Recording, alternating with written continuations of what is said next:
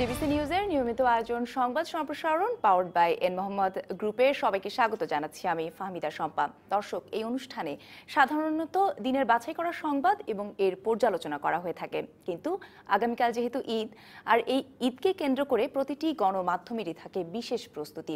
তাই এই বিষয়টি সম্পর্কে আমরা আজ আলোচনা করব দুজন গণমাধ্যম ব্যক্তিত্বের সাথে। আজকের সংবাদ সম্প্রসারণে আমার অতিথি হয়ে এসেছেন বাংলাদেশের জনপ্রিয় অভিনেতা, পরিচালক, চিত্রশিল্পী, বিজ্ঞাপন নির্মাতা আফজাল হোসেন এবং কবি, লেখক, নাট্যকার ও দৈনিক প্রথম আলোর সহযোগী সম্পাদক আনিসুল হক। আপনাদের দুজনকেই স্বাগত জানাচ্ছি আমাদের এই বিশেষ সংবাদ সম্প্রসারণে। ধন্যবাদ আমাদের ডাকবার জন্য। ঈদ মোবারক। ঈদ মোবারক। যেহেতু বলছিলাম যে বিশেষ সংবাদ সম্প্রসারণ এবং গণমাধ্যমের আসলে ঈদ মানেই অনেক প্রস্তুতি, সবাই যে যার অবস্থান থেকে আসলে প্রস্তুতি নিয়ে থাকে, বিভিন্ন ধরনের প্রস্তুতি থাকে, গণমাধ্যমেরও আসলে একটি প্রস্তুতি থেকে থাকে।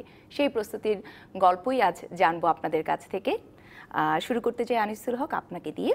গণমাধ্যমের আগের সময়ের যেই প্রস্তুতি ছিল, এখন তো আমরা দেখি গণমাধ্যমের অনেক বৈচিত্র্য আছে, কিন্তু আগের সময়ে যে গণমাধ্যম, যখন খুব সীমিত সংখ্যক গণমাধ্যম ছিল, সেই সময় আসলে গণমাধ্যমের ঈদ প্রস্তুতিটি কেমন ছিল?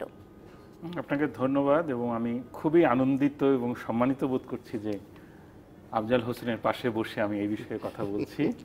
এবং আমি ভাবছিলাম যে আফজাল হোসেনের কোন পরিচয়টা আমরা দিলাম না। আফজাল ভাইয়ের দুটো পরিচয় ভালোই বলেছেন, যেমন চিত্রশিল্পী, উনি যে ছবি আঁকেন, উনি যে চারুকলার ছাত্র ছিলেন, এটা আমরা অনেক সময় বলি না। আরেকটা হচ্ছে উনি কিন্তু লেখেন, উনি গল্প লেখেন, কবিতা লেখেন, নাটক লিখতেন, এবং টেলিভিশনে খুব জনপ্রিয় নাটক ছিল আফজাল হোসেনের। তো কেন ভাবছি যে আফজাল হোসেন আমার জন্য সবচাইতে ভালো যুগল হলো, কারণ আমি ঈদের নাটক, বাংলাদেশ টেলিভিশন যখন একমাত্র টেলিভিশন কেন্দ্র ছিল বাংলাদেশে, তখন ঈদের নাটকটা খুবই একটা আগ্রহের বিষয় ছিল আমার। ছোটবেলায় আমি প্রথমে হতো আমজাদ হোসেনের সেই জব্বর আলীর নাটকগুলি, টাকা দেন দুবাই যেমন। এর পরবর্তীকালে আব্দুল আল মামুন, আতিকুল হক চৌধুরী, মামুন রশিদ, আফজাল হোসেন, এদের নাটক আমরা আগ্রহ করে দেখেছি। আর একটু বড় হয়ে আমরা হুমায়ুন আহমেদের নাটক দেখতে শুরু করলাম। ওই সময় আফজাল হোসেন টেলিভিশনে আনন্দমেলা উপস্থাপন করেছিলেন, সেটাও আমি খুব আগ্রহ করে দেখেছি। এবং আমি প্রথম ঈদের নাটক লিখব এটা স্বপ্ন দেখতাম, যে আমাদের প্রধান লেখকেরা ঈদের নাটক লেখেন। আমি যখন প্রথম বাংলাদেশ টেলিভিশনের জন্য ঈদের নাটক লিখি, সেই নাটকটিতে আমার একটা অবাক বই পাঠ নামে একটা নাটক ছিল। সেখানে একজন মামা ছিলেন যিনি সবাইকে বই পড়তে উদ্বুদ্ধ করেন। কেন্দ্রীয় চরিত্রটা, নায়কের চরিত্রটা এবং এটা নন গ্ল্যামারাস চরিত্র, আফজাল হোসেন অভিনয় করেছিলেন। আপনি যেটা বলছেন যে আসলে আগে তো গণমাধ্যম বলতে আমরা তখন, টেলিভিশনও এত জনপ্রিয় ছিল না। ৭৮ সালের আগে আমাদের রংপুরে টেলিভিশনই যায় নাই, যা ছিল সেটা হচ্ছে সংবাদপত্র। এবং আমার সময়ে আমি বিচিত্রা ঈদ সংখ্যা পড়তাম, পরবর্তীকালে রোববারের ঈদ সংখ্যা, সন্ধানী ঈদ সংখ্যাটা খুব ভালো হতো, চিত্রালী পূর্বাণীও একটু ঈদের আয়োজন থাকতো। তারও আগে আমি জানি যে বেগম পত্রিকা ঈদ সংখ্যা করত। তারপরে আমরা রেডিওতে কিন্তু ঈদের নাটক শুনতাম। এই যে আমজাদ হোসেনের যে নাটকগুলির কথা বলছি, এগুলি আগে আমি রেডিওতে শুনেছি। একটা নাটকে আমার মনে আছে, মেয়ে বলছে, বাবা আমাকে ম্যাক্সি কিনে দাও, আর বাবা শুনছেন যে আমাকে ট্যাক্সি কিনে দাও। এই নিয়ে যে রসিকতা, সেগুলি হচ্ছিল। তো আগের সেটি কি টেলিভিশনের আগেই এই নাটকগুলো বেশি জনপ্রিয় ছিল? মানে কোনটা বেশি জনপ্রিয় ছিল, টেলিভিশনের নাটকগুলো নাকি বেতারের যেগুলো প্রচারিত হতো? এটা আমার চেয়ে তো আফজাল হোসেন খুব ভালো বলতে পারবেন, আমিও পারবো। যে আমাদের যখন টেলিভিশন ছিল না, আমি বললাম তো ৭৮ সালে রংপুরে টেলিভিশন গেছে, তার আগে আমরা শুধু রেডিওই শুনতাম। এবং রেডিওর প্রতিটা অনুষ্ঠান আমাদের মুখস্থ ছিল।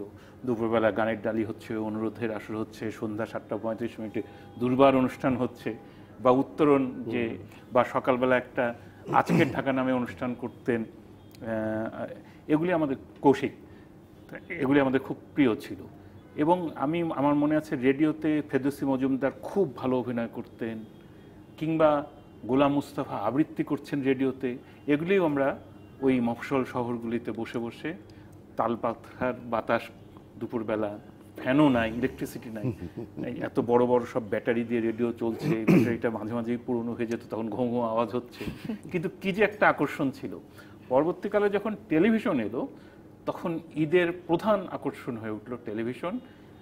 আমাদের জন্য দুটো ছিল, একটা হচ্ছে একটা নাটক হতো, সেটা হাসির নাটক সাধারণত হতো, আর একটা হতো আনন্দমেলা। এবং আনন্দমেলার সম্পর্কে অনেক রসিকতা প্রচলিত ছিল যে আনন্দমেলার উপস্থাপক পরের দিন বোরকা পরে ঘুরতেন, কারণ যদি ফ্লপ হয় তাহলে লোকজন তাকে রাস্তায় ধরে ফেলবে। তা সবটা মিলিয়েই আর কি আমার মনে হয় যে এখন তো অনেক টেলিভিশন, অনেক সংবাদপত্র, ফেসবুকের মধ্যে আমি নিজেই একটা হয়তো ঈদ মোবারক সুন্দর একটা ডিজাইন কোথাও থেকে কপি করে পেস্ট করে দিয়ে দিচ্ছি, আর সবাইকে SMS করছি, ফলে নিশ্চয়ই অনেক পরিবর্তন ঘটেছে। আফজাল হোসেন, আপনার কাছে শুনতে চাই যে সেই সময়ে গণমাধ্যমের এবং গণমাধ্যমের বিভিন্ন যেই সেক্টরগুলো আছে অনেক ক্ষেত্রেই আসলে আপনার বিচরণ যেহেতু হয়েছে, আপনি আরও আমাদেরকে ভালো বলতে পারবেন তখনকার দিনের প্রস্তুতি কেমন ছিল? আপাতত এই টেবিলে আমি সবচেয়ে পুরনো মানুষ, তো সুতরাং পুরনো কথাগুলো যদি বোঝা, খারাপও শোনায়। খারাপ শোনায় মানে সকলে সাধারণত বলে থাকে যে আমাদের আমল, আমাদের সময়, পিছনের কাল, এগুলো নিয়ে এত কথা কেন, কিন্তু সেটা খুব গুরুত্বপূর্ণ। এই কারণে গুরুত্বপূর্ণ যে অতীতের উপরেই বর্তমানটা প্রতিষ্ঠিত হয়, কিন্তু সেটা হয়েছে কিনা তর্ক সাপেক্ষ ব্যাপার। আনিস যে কথাটা বলছিল, যে আপনি প্রশ্ন করেছিলেন, যেমন ধরেন রেডিও, এখনকার একজন শ্রোতা দর্শক ভাবতেও পারবেন না যে রেডিওতে অনুরোধের আসর হতো এবং সেটা শোনার একটা আলাদা প্রস্তুতি ছিল মানুষের। পুরো পরিবার একটা শীতল পাটি বিছিয়ে বা বিছানা পেতে ছাদের উপর রেডিওটা মাঝখানে রেখে মুড়ি মাখা বা অন্যান্য খাবার টাবার নিয়ে পুরো পরিবার একজন কণ্ঠশিল্পীর জন্য অপেক্ষা করছেন, কণ্ঠশিল্পীর জন্য অপেক্ষা, গানের জন্য অপেক্ষা করছে। এরকম দৃশ্য বা এরকম ভাবনা কিন্তু আমরা এখন আর ভাবতে পারি না গানের জন্য কেউ অপেক্ষা করবে। আমরা ভাবতে পারি না যে একটা নতুন গান শোনার পর কোনো তরুণ, কোনো তরুণী দুরাত ঘুমোচ্ছে না। একটা গানেরও এই ধরনের এফেক্ট ছিল। নাটকের কথা যদি বলি তাহলে অন্তত এইটুকু তো আমার দেখা আছে যে টেলিভিশনে নাটক হওয়া মানে ঢাকা শহর ফাঁকা থাকতো। আর ট্রেন বলেন, বাস বলেন, যে কোনো যানবাহনের কথা বলেন বা অফিস পাড়া বলেন, নাটকের পরদিনটা কিন্তু আলোচনা ছিল নাটক।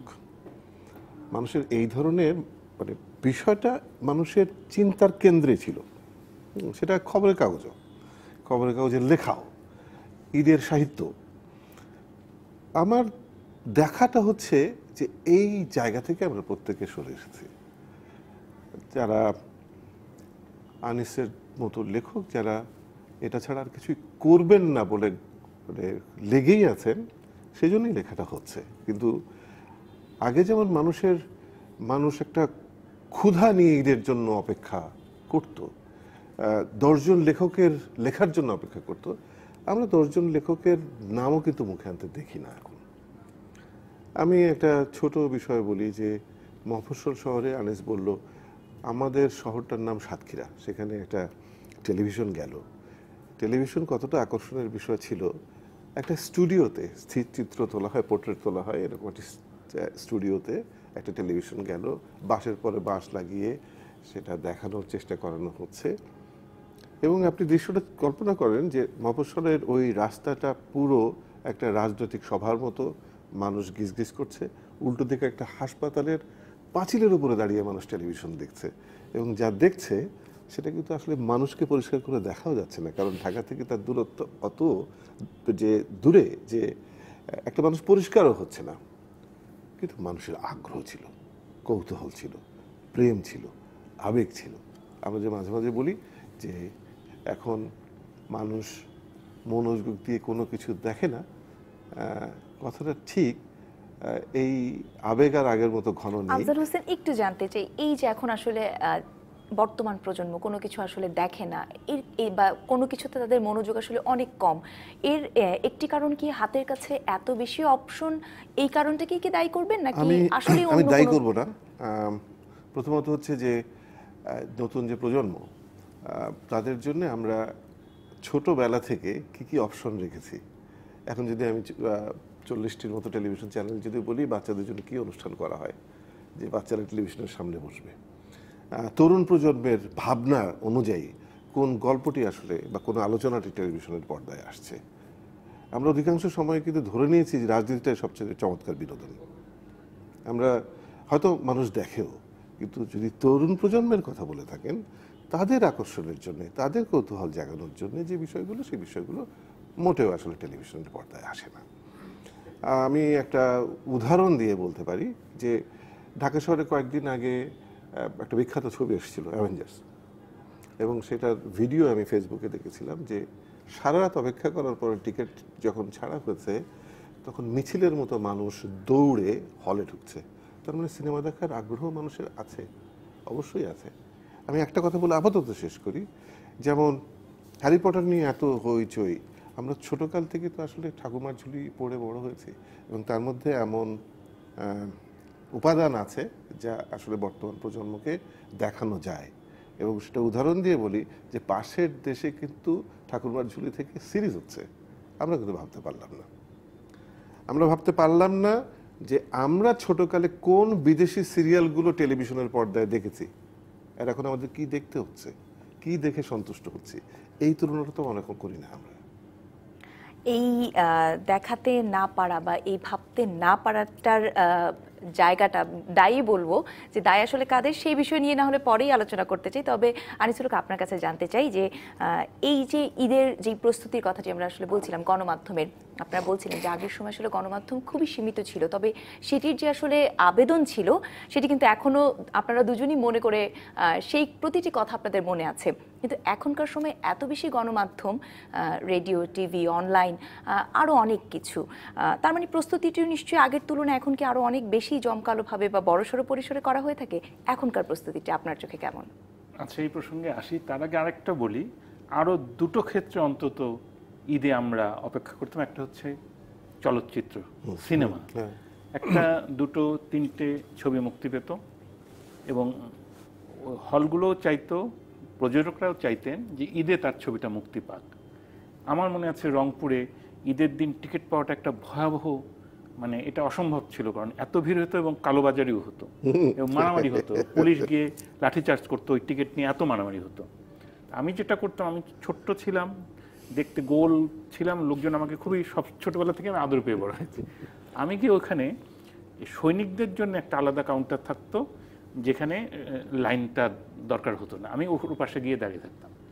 তো ঈদের দিন কিন্তু তারপরে যখন কোনো একজন সৈনিক টিকিট কাটতে আসতেন, আমি তাকে বলতাম, আঙ্কেল আমাকে কি একটা টিকিট কেটে দেবেন? তাই প্রতিবার হ্যাঁ ওই এই চেহারাতে সাধারণত কাজ হতো এবং ওরা আমাকে ওদের ওই কম মূল্যেই একটা টিকিট কেটে হাতে ধরিয়ে দিত। আমি ওই ভিড়ের মধ্যে প্রত্যেক ঈদে সিনেমা দেখা আমার চাই, এটা আমাদের ছিল। এবং ওই তখন আমার একদিন মনে হচ্ছে যে আমরা অবাক পৃথিবী নামে একটা সিনেমা দেখলাম, রাজ্জাক সাহেব, এরকম অনেকগুলি ছবি আমরা দেখতাম। আর ছিল পরবর্তীকালে গানের অ্যালবাম বের হতো, এটাও একটু 80-র দশকের দিকে। আমার মনে হয় শোয়েব নামে একজন প্রথম একটা ক্যাসেট বের করলেন, ওইটা নিয়ে হইচই হওয়া শুরু করলো। তারপরে ক্যাসেট বের হতে শুরু করলো, ধরেন আমাদের সোলসের, তপনদাদের ক্যাসেট, সোলসের ক্যাসেটও খুব একটু আগে বেরিয়েছিল বোধহয় শোয়েবের আগে।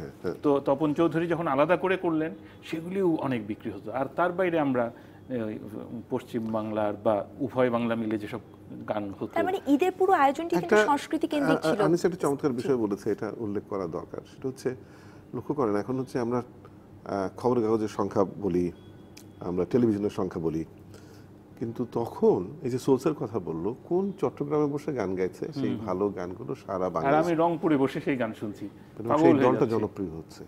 তার মানে বিষয়টা ভেবে দেখেন যে সংখ্যা বলে কোনো লাভ নেই, মানুষের কাছে পৌঁছানোর যে আবেদনটা, সেই আবেদনটা বোধহয় সব ক্ষেত্রে। মাধ্যম তখন কম ছিল কিন্তু আবেদন অনেক বেশি ছিল। এখন মাধ্যম আসলে বেশি হয়ে কি সমস্যাটি হয়ে গিয়েছে কিনা? বেশির জন্য না বোধহয়, বেশির জন্য না। আমার মনে হয় যে আমি আমি আমি সরি এই কথাটা বলছি এই কারণে যে আমি বহুকাল ধরে বিষয়টার সঙ্গে জড়িত, আমার একটা আলাদা আবেগ রয়েছে। আমার মনে হয় যে যে কোনো বিষয় নিয়ে চিন্তার দরকার আছে। আনিস যদি চিন্তা না করে লেখে, তার পাঠক তার সঙ্গে থাকবে না, যতই সে গল্প জমাক। ওই লেখার মধ্যে আসলে আবেগটা মানুষ চায়, এবং সেটা তো ওইটাই তো হচ্ছে মূল সৃজনশীলতা। তো সেই বিষয়টা এখন কমে মানুষের হিসাব নিকাশটা চলে এসছে। মানুষ হিসাব করে কাজ করে যে আচ্ছা এটা একদিন একটা নাটক করতে হবে, একদিনে কি করে নাটক হবে? একজন অভিনেতা তার চরিত্রের মধ্যে ঢুকতেই পারবে না।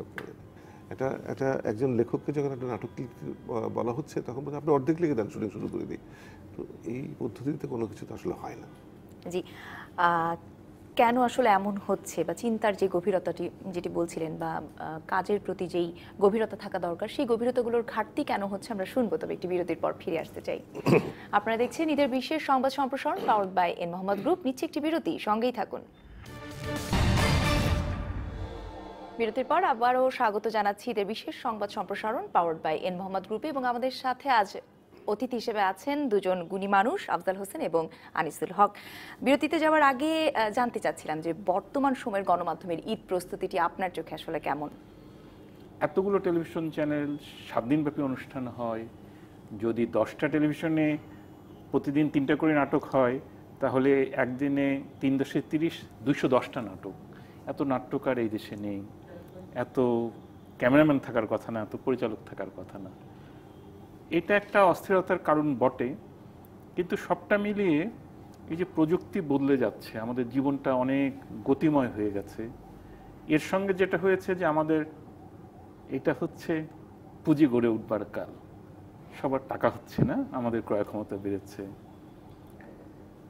আমি ছোটবেলায় আমার মনে আছে স্পঞ্জের স্যান্ডেল পরে স্কুলে যেতাম, একটা সোয়েটার ছিল, 2টা প্যান্ট ছিল, একটা প্যান্ট শুকোতে দিলে ধুতে দিলে আর একটা প্যান্ট নিয়ে টানাটানি করতো। এখন আমাদের বাচ্চাদেরকে একটা ঈদে কতগুলি কাপড় চোপড় আমরা জানি না। এই যে মানুষের টাকা হচ্ছে, এর ফলে কিন্তু এই সময়টা একটু খারাপ। আনন্দটা কমে যাচ্ছে না, এটা হচ্ছে পুঁজি যখন গড়ে ওঠে তখন সেটা লুটেরা পুঁজি হয়, সে সব নিয়ম কানুন তছনছ করে। আগে একজন গ্রামে বিএসসি টিচার অথবা আফজাল ভাই বাংলা পড়াতেন, সাহিত্য পড়াতেন, একটা পণ্ডিত যে থাকতো বা একজন টিচার থাকতো, তিনি কিন্তু ওই সমাজে সবচেয়ে শ্রদ্ধেয় ব্যক্তি ছিলেন। ঠিক আছে, উনি কিন্তু আমাদেরকে বলতেন যে তোমরা বড় স্বপ্ন দেখো, সিম্পল লাইফ লিড করো। ওই শিক্ষকটা আর ওই স্কুলে নাই। আমি একদিন পত্রিকায় বিজ্ঞাপন দেখলাম, পাত্রী চাই, পাত্র স্কুল শিক্ষক, ব্র্যাকেটে লিখে দিয়েছে মাসিক আয় 2.5 লক্ষ টাকা। এখন স্কুল শিক্ষকেরও টাকার দরকার।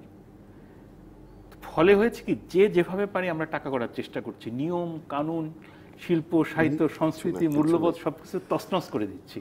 এটা পৃথিবীর সব দেশেই হয়েছে। যখন কেবল পুঁজিবাদ দেশে মুনাফাটাকে মুখ্য করে তোলে ওই সময়টাতে, এটা কিন্তু ইংল্যান্ডে হয়েছে, এটা কিন্তু আমেরিকাতেও হয়েছে। আমরা ওই খারাপ সময়টা পার করছি। এর ফলে আপনি দেখবেন যে নিয়ম কানুন, আমরা নদী দখল করি, আমরা বন ধ্বংস করি, আমরা রাস্তাঘাট এলোমেলো করে ফেলি, কিন্তু নিজের বাড়িটা আবার সুন্দর করে পরিচ্ছন্ন রাখি, নিজের গাড়িটা আমি পরিচ্ছন্ন রাখি, চারপাশটা নোংরা করে ফেলছি। ঠিক শিল্প সাহিত্যের মধ্যে সেটার প্রভাব পড়েছে, গণমাধ্যমের উপর সেটার প্রভাব পড়েছে। আফজাল হোসেন, আপনার কাছে কি মনে হয়, আপনিও যেহেতু লেখালেখির সাথে আছেন, এই যে ঈদ কেন্দ্রিক যে ঈদ সংখ্যার যেটি বলছিলেন আলোচনার শুরুতেই, এই নাটক, সিনেমা, ক্যাসেট, এর পাশাপাশি কিন্তু ঈদ সংখ্যার জন্য একটি আগ্রহ থাকতো, বর্তমান প্রেক্ষাপটে সেই আগ্রহ আসলে কতটা, বা কোরবানির ঈদ কেন্দ্রিক আসলে এই লেখালেখির প্রস্তুতি কতটা মনে হয়? আনিস একটা শব্দ উচ্চারণ করেছে, লাভ।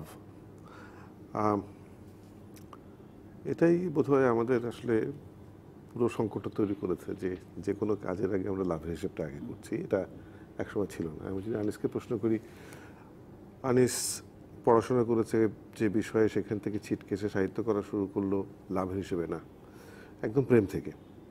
এবং আমরা যদি সেই জন লাভের দিকে তার জাভেদের দিকে তাকাই, ময়মনসিংহ থেকে এসে ছবি আঁকতে চলে গেলেন কলকাতা, ছবি এঁকে 2 পয়সা পাওয়ার কোনো রকম সুযোগ সুবিধা কোনোটাই নেই, কিন্তু তার জন্যে পুরো বাংলাদেশ আজকে ছবি আঁকছে। চলচ্চিত্র সেই একই অবস্থা। একসময় বাংলাদেশে যারা চমৎকার গায়ক ছিলেন, এখনো আছেন, তারা কিন্তু কেউ রেডিও, টেলিভিশন বা সিনেমায় গিয়ে তেমন পয়সা পেতেন না, কিন্তু গানই গাইতেন। আমাদের পিতারা, অধিকাংশের পিতারা কিন্তু কেউ প্রচুর ধনী নন, কিন্তু খুব কম সংখ্যক সন্তানেরা আসলে বলতে পারবে যে প্রবল অভাবে ছিলাম। এইটুকু হয়তো বলতে পারবে যে আমরা অনেক ভাই বোন ছিলাম, ডিম ভাগ করে খেতাম। সেটা তো এখন বলতে আনন্দই লাগে, কারণ আমাদের পিতারা কখনো এর চেয়ে বেশি কিছু করতেও চাননি। চেয়েছেন যে মোটা কাপড়ে, মোটা ভাতে ছেলেমেয়েরা বড় হোক, ভালোভাবে বড় হোক, লেখাপড়াটা করুক। এখন কোথাও আর সেই বিষয়টা নেই। এখন যে যেখানে আছে আসলে লাভের বিষয়টা আগে দেখছেন। যে শিল্পী অত্যন্ত গুণী, যিনি অসাধারণ ছবি আঁকার সাধ্য রাখেন, তিনি কিন্তু অসাধারণ একটা ছবি আঁকতে চান না। তিনি চান যে ছবিটা আঁকলে সহজে বিক্রি হবে সেটাই। একজন ঔপন্যাসিক তিনি তার জীবনের শ্রেষ্ঠ একটা লেখা লিখতে চান কিনা আমার সন্দেহ। তিনি চান যে বইমেলা আসছে, ওখানে তো টিকে থাকতে হবে, একটা জনপ্রিয় উপন্যাস দরকার। মাঝখানে একটু নিজেদের ব্যক্তিগত প্রস্তুতির কথা জানতে চাই, ঈদ কেন্দ্রিক। আনিসুল হক, এই যে কোরবানির ঈদের আগে একটু ব্যক্তিগত প্রস্তুতির কথা জানতে চাই, যে সাধারণত বা সচরাচর কি করা হয়ে থাকে? ঈদুল আজহায় তো যেটা সেটা হচ্ছে যে আমি খুবই কুরবানি নিয়ে উত্তেজিত থাকি। এটা ছোটবেলার ওই রংপুরের বাড়িতে আমরা একটা গরু ভাগে, সেটা হাটে গিয়ে আমার বড় ভাইরা সাধারণত হাটে যেতেন, আমি ফাঁকি পাচ্ছিলাম। কিন্তু বাড়িতে আসার পরে ওই যে তাকে কাঁঠাল পাতা খাওয়ানো বা পানি খাওয়ানো, এই কাজগুলি করা নিয়ে উত্তেজনা। তারপরে সেই অভ্যাসটা আমার রয়ে গেছে। আমি নিজে গরুর হাটে যাই। আমি সবচেয়ে দুর্বল গরুটা কিনে আনি, কারণ আমার ওইটা গরুটাকে হ্যান্ডেল করতে সুবিধা হয় আর কি। কারণ বড় গরু আনলে এটা আমি পারবো না। এটা আমার খুবই প্রিয় কাজ। ছোটবেলায় আমার মনে আছে যে আমার দায়িত্ব ছিল জবাইয়ের পরে গরুর একটা ঠ্যাং ধরে থাকা। ওই চামড়াটা যখন কাটতো আমি ঠ্যাং ধরার কাজটা পেতাম। এরপরে আমি যেটা করতাম, একটা চামড়ার একটা অংশ, মানে ভুঁড়ির একটা অংশ দিয়ে ঢাক বানানো যেত। আমি একটা কৌটার মধ্যে মুখের মধ্যে লাগিয়ে ঢাক বাজিয়ে পুরো পাড়ার মাথা খারাপ করে দিতাম। তো এখন ওই নস্টালজিয়াটা কাজ করে বলে এখনও আমি এই কোরবানি ঈদে এই একটা বিষয়ে খুবই আগ্রহ বোধ করি, সেটা হচ্ছে কোরবানি।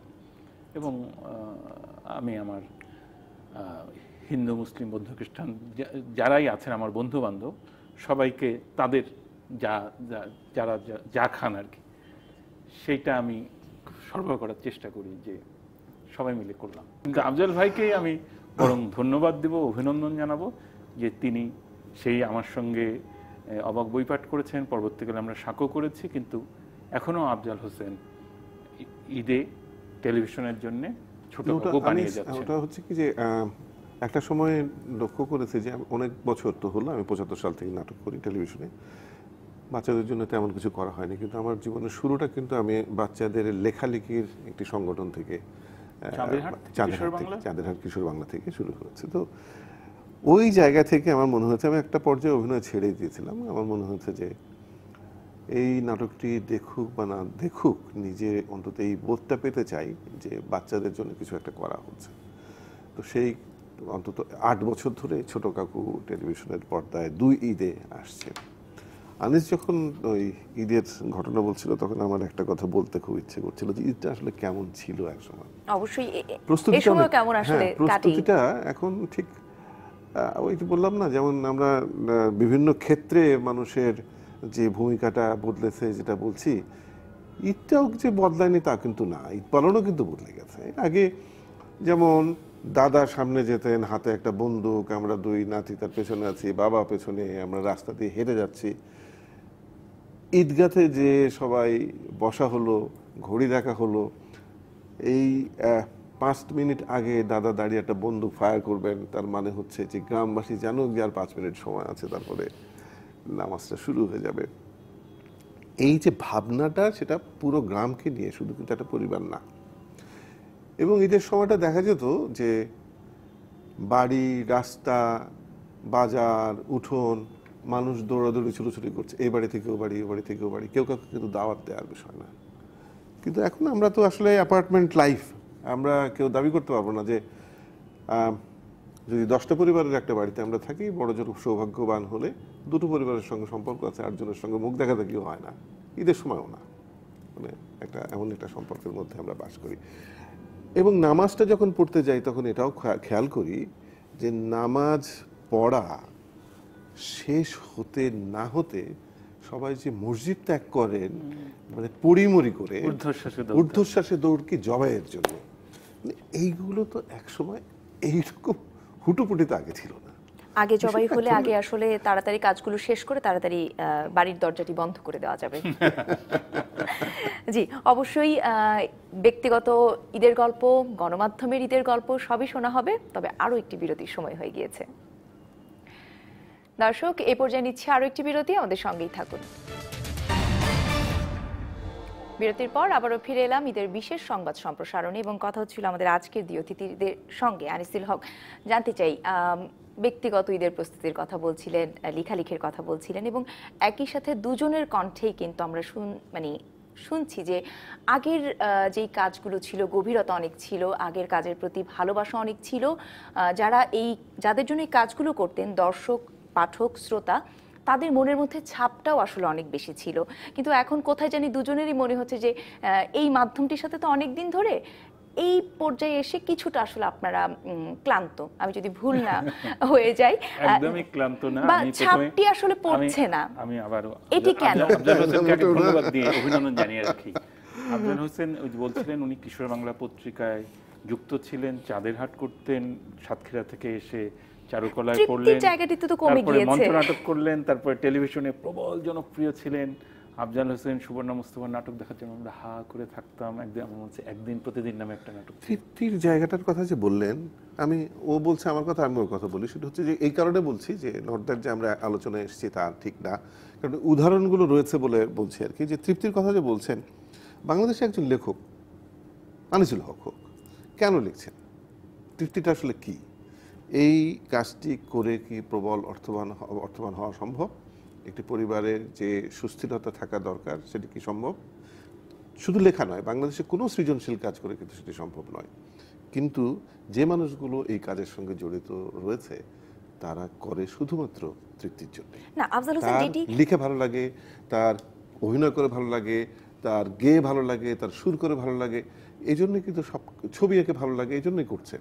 এছাড়া কিন্তু এমন কোনো ভবিষ্যৎ যেটি আমার কাছে আসলে জানবার ছিল যে এই যে বলছিলেন যে আগের নাটকগুলো, আগের গানগুলো, আগের সিনেমাগুলো যেই ছাপ মনের মধ্যে আসলে রেখে যেত, এখনকার দিনে এত অনেক মাধ্যম, যে মাধ্যমের কথাগুলো আমরা শুরু থেকেই বলছিলাম, এখন তো অনলাইনও অনেক একটি বড় মাধ্যম হয়ে দাঁড়িয়েছে, সব জায়গাতে অনেক কিছুই হচ্ছে, কিন্তু কোনো কিছুতে আসলে দর্শক, শ্রোতা, পাঠক যাই বলি না কেন এক জায়গায় স্থির থাকছে না। যেমন বলছিলেন যে এতগুলো নাটক, প্রায় 230টা নাটক, কিন্তু কোনো নাটক নিয়ে কিন্তু পরদিন আর আগে যেরকম হতো যে আলোচনা হতো, এখন তো সেরকম আর হচ্ছে না। এই কেনর উত্তরটি আসলে যদি দিতেন। আমি আমার কথাটা আগে শেষ করে নিই। আফজাল হোসেন যে ক্লান্ত না, কারণ উনি তখনও যা করতেন ভালোবেসে তো আপনারা আপনাদের কাজ করেই যাচ্ছেন। আমি বলি আমাদের ঈদ সংখ্যাগুলিতে আমরা এখনো আফজাল হোসেনের লেখা যেমন ছাপি, আবার তাকে আমরা উপন্যাসটা পাঠিয়ে দিই, আফজাল হোসেন কিন্তু ছবি এঁকে আমাদেরকে ইলাস্ট্রেশন করে দেন, অলঙ্করণ করে দেন। ওই যে উনি বলছেন কেন করেন, আফজাল হোসেনের মতন ব্যস্ত মানুষ যিনি বিজ্ঞাপনচিত্র নির্মাণ করলে অনেক টাকা লাভ করবেন এটা আমরা জানি, উনি ওনার মূল্যবান সময় ব্যয় করে এই যে ছবিটা এঁকে দিচ্ছেন, 7টা 8টা ছবি ওনাকে আঁকতে হয়, এটা দিয়ে আমরা কয় টাকা দিব? এটা একদমই উনি টাকার জন্য করেন না, উনি কিন্তু ভালো লাগার জন্য করেন। এখন আপনার এই প্রশ্নে আসি যে এই অস্থিরতাটা একটা নিরাময় কল্পনা করি, আমি একটা ওষুধ বাতলে দিতে চাই। আমার মনে হয় আমাদের শিশু কিশোর সন্তানদের হাতে কাগজের বই এবং কাগজের পত্রিকা ধরিয়ে দিতে হবে। আমরা তো ট্যাব ধরিয়ে দিচ্ছি, স্ক্রিন টাইম এখন বেড়ে গিয়েছে। এবং আমি দেখছি 2 বছর 3 বছরের বাচ্চারা, আমি গেলে বলি তোমার মোবাইলটা একটু নিয়ে ও ইউটিউবে চলে যেতে পারে, ও হয়তো রাইমসই শুনছে, ছড়াই শুনছে, কিন্তু এইটার প্রতিক্রিয়া কী হবে আমরা কিন্তু জানি না। কিন্তু ছোটবেলা থেকে যদি আমরা ওর হাতে ছবির বই, আতাপাতা হাহা এই ছড়াগুলি, আমরা যেমন টোনাটনির ক্যাসেটটাও বাচ্চাদেরকে শুনিয়েছি, যেখানে আমাদের আফজাল ভাই একটু আগে বলছিলেন যে আমাদের পাশের দেশে আমাদের ঠাকুরমার ঝুলির গল্পগুলিকে তারা উপস্থাপন করছে, তেমনিভাবে আমরা গোপাল ভাটটাকেও দেখি এরা করছে, তাই না?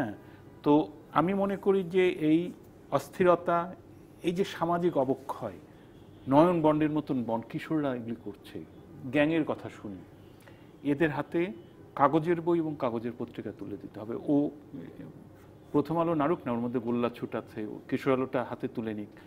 একটা উপন্যাস যখন কেউ কাগজে পড়ে না, সে কিন্তু জগৎ সংসার ভুলে যায়। এই বিষয়গুলোকে বিশেষ কিভাবে আসলে করা যেতে পারে, সেটি আসলে কি যারা তৈরি করছে কন্টেন্ট বলবো গণমাধ্যমের জন্য, সেই দায়টাকে আসলে অনেকটা তাদের উপরই বর্তায় না? আফজাল হোসেন আমাকে সুবিধাজনক স্থানে নিয়েছেন ক্রিকেটের কথাটা বলে, আমি একটু এখন থেকে পেছনের দিকে যাব। এইবার বিশ্বকাপে সাকিব আল হাসান অপূর্ব খেলেছেন, এটা কিভাবে ঘটলো? প্রথম কথা, তিনি যখন আইপিএলে গেলেন ওদের ফ্যাসিলিটিস ব্যবহার করে উনি প্রচণ্ড পরিশ্রম করেছেন, উনি ওজন কমিয়েছেন এবং উনি স্থির করেছেন যে এবার আমাকে ভালো করতে হবে। তারও আগে কি ঘটলো, উনি যখন ছোট ছিলেন তখন উনি সারাক্ষণ ক্রিকেট খেলতে মাঠে ছুটে যেতেন, ওর বাবাও খেলোয়াড়, খেলাধুলার পরিবেশ তাদের পরিবারে ছিল, কিন্তু ছেলে ক্রিকেটার হয়ে যাক ওই সময় এটা তারা কল্পনা করেননি। প্রচলিত আছে যে সাকিব আল হাসানের বাবা সাকিব আল হাসানের ক্রিকেট ব্যাট কেটে ফেলতেন। আমি তাকে জিজ্ঞেস করেছিলাম, আপনি নাকি 8টা ক্রিকেট ব্যাট কেটে ফেলেছেন? তো উনি বলেন, না না না 8টা না, তো 2-3টা কেটেছি। ঠিক আছে, তার মানে তার প্যাশন, এটা তার ভালো লাগার জিনিস ছিল। বাবা নিরুৎসাহিত করেছে, যদিও আমাকে সেদিনও সাকিব বলেছেন না না নিরুৎসাহিত করেনি, উৎসাহী দিতেন। তারপর ধাপটা কি ছিল, উনি বিকেএসপিতে চলে এলেন, ওই মাগুরা থেকে বিকেএসপিতে এসে ট্রেনিং নিয়েছেন। তাহলে প্রথম দরকার হচ্ছে ভালোবাসা, ভালো লাগা, যেটা আফজাল ভাই বারবার বলছিলেন, আমার হৃদয়ের টানে আমি করছি কিনা। 2 নম্বরটা হচ্ছে আমি ট্রেনিং নিয়েছি কিনা। আজকে আমরা যে যাই করছি, এটা যদি আমি ভালোবেসে করি এবং এটা করার জন্য যদি প্রাতিষ্ঠানিক শিক্ষার দরকার হয় সেটা নিতে প্রস্তুত থাকি, তারপর এটার জন্য যে আমার যে প্রস্তুতিটা লাগবে, যে চর্চাটা লাগবে, যে অনুশীলন লাগবে, যে সাধনাটা লাগবে, এটা করতে যদি আমি প্রস্তুত থাকি তাহলে ফল ফলবে। সাকিব আল হাসান সেটা দেখে দিয়েছে। আমি একটু যুক্ত করি, আনিসে ধরিয়ে দিয়েছে বিষয়টা। সেটা হচ্ছে যে দেখেন সাকিবের যে কথাটা বলছে আনিস, তার মধ্যে কিন্তু অনুপ্রেরণার বিষয়টি আছে, যে কেন তাকে আসলে লেগে থাকতে হবে, সেটাও তো একটা লক্ষ্য সামনে থাকা উচিত। কেন লেগে থাকতে হবে সেটা হচ্ছে যে এই বিশ্বের কেন্দ্রে থাকতে হলে তাকে তো ওই যোগ্যতাটা অর্জন করতে হবে। তো এখন ধরুন আমি যখন ঢাকা থিয়েটারে এসে যোগ দিয়েছি তখন লক্ষ্য করেছি যে ওখানে যারা সিনিয়র আছেন তারা চলচ্চিত্র নিয়ে কথা বলেন, থিয়েটার নিয়ে কথা বলেন, কবিতা নিয়ে কথা বলেন, সাহিত্য নিয়ে কথা বলেন। তো ওইখানে যদি ওই টেবিলটাতে কোনো একটা চেয়ারে পেছনেও আমাকে বসতে হয়, তাহলে তো আমার প্রথম প্রস্তুতিটা দরকার হচ্ছে একটু চলচ্চিত্র নিয়ে জানতে হবে, একটু হলেও জানতে হবে, একটু সাহিত্য নিয়ে জানতে হবে, একটু কবিতাটা নিয়ে জানতে হবে। না জানলে তো আমি বসতে পারছি না ওখানে।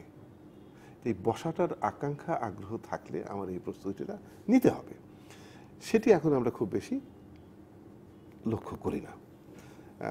আমার মনে হয় যে এটা অনেক গুরুত্বপূর্ণ বিষয় যে নিজেকে তৈরি করা, নিজেকে কেন তৈরি করব। এখন একটা বিষয় আমি মোটেও খেয়াল করি না, দুঃখিত। একটা ইলাস্ট্রেশন এঁকেছি ছোটকাল, হয়তো 2য় বর্ষের ছাত্র, 3য় বর্ষের ছাত্র, একটা ইলাস্ট্রেশন এঁকেছি, ইলাস্ট্রেশনের প্রশংসা করছে মানুষ।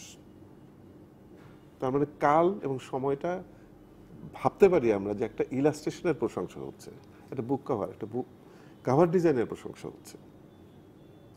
সেদিন একজন কবি আমাকে বলেছেন যে এখন ভাষা কি জানেন, একজন আমাকে বলল আজকেই আমার একটা কবিতা ছাপা হয়েছে, বললো আপনার কবিতা দেখলাম, মানে সময়টা বদলেছে। কবিতা দেখে মানুষ, কবিতা তো পড়ে না। এখন তো ভিউ। জি, আমরা একেবারেই শেষের দিকে চলে এসেছি, যেহেতু একেবারেই সময় শেষ। ছোট্ট করে একটু জানতে চাই আনিসুল হক আপনার কাছে, এই যে আমরা সবসময় বলে থাকি এত ঈদের আয়োজন, আমরাও ঈদের আয়োজন নিয়ে আলোচনা করছি, 7 দিন 8 দিন 9 দিন ছাড়িয়ে যায় এই আয়োজন, তারপরও আমরা বলি যে আসলে হয়তো অতটা দর্শক আমাদের গণমাধ্যমমুখী না। আবারও সেই একই পুরনো চিরচেনা প্রশ্ন, গণমাধ্যম যদি মুখী করতে হয় আমাদের দর্শকদেরকে বা পাঠকদেরকে বা শ্রোতাদেরকে, আসলে কি করতে হবে? এটা আমরা সংবাদপত্র অফিসে বসে সারাক্ষণ বলি, কন্টেন্ট ইজ দ্য কি, কন্টেন্ট ইজ দ্য কিং। আমাকে টেলিভিশনেই হোক, ফেসবুকে হোক, ইউটিউবে হোক, সংবাদপত্রে হোক, অনলাইনে হোক, ভালো জিনিস দিতে হবে। আপনি যাই দেন না কেন, শ্রেষ্ঠ জিনিসটা যদি দেন, এইটা মানুষ গ্রহণ করবেই। এবং বেশি হতাশ হওয়ার কিছু নাই। আফজাল ভাই বলছিলেন যে এটা বলা বোধহয় ভালো না যে অতীত সবসময় ভালো।